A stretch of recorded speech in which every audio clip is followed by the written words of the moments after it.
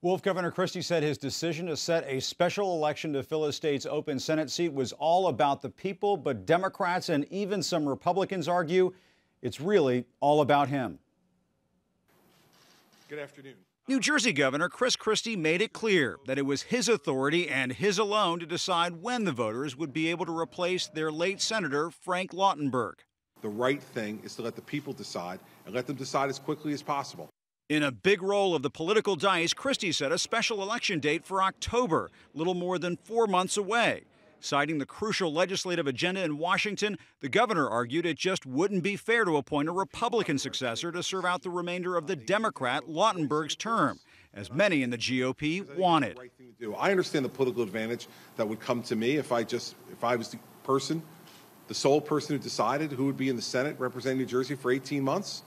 But I just did not feel comfortable doing that. But Democrats say Christie's decision for an October 16th special reeks of politics because it comes 3 weeks before the governor is up for re-election. He made the tough decisions to get New Jersey back on track. Democrats insist Christie is just trying to keep Newark Mayor Cory Booker, the heavy favorite for his party's nomination, off the November ballot. Hi, I'm Cory Booker, and I love Newark. Why? Because a big Democratic turnout for Booker, they say, would help Christie's opponent, Barbara Buono, who admits in her own ad she's not that well known.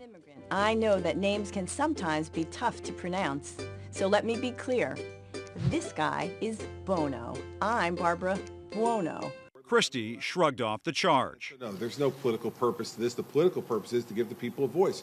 Democrats also point to the special election's cost, estimated at nearly $24 million. The Democratic Governors Association said in a statement, Governor Christie might not know or care how many millions of taxpayer dollars his special election gambit will waste, but the people of New Jersey certainly do. Still, Christie's move could actually help Booker, who's already raising millions and sounding like a candidate. We've got to reform a broken immigration system, deliver marriage equality to all Americans, and bring sanity to our national gun safety laws. That may explain the differing reactions from the Democratic and Republican leaders in the Senate. And I won't question the path that he's chosen. I'm happy with what he's done. And the governor all but admitted to reporters he's managed to spice up his own race. So for all of you who were bored with the governor's race, I've now solved your problem. Yes, he has. As for who Christie will name as Lautenberg's temporary replacement until the October election, the governor's office said no decision has been made. Meanwhile, a senior advisor to Cory Booker said the mayor will make his decision at the appropriate time, but acknowledged he is very likely a candidate. But some Republicans are furious about this, Wolf. One top GOP strategist told me it would have been, quote, very helpful had Christie waited until 2014. But that's not going to happen.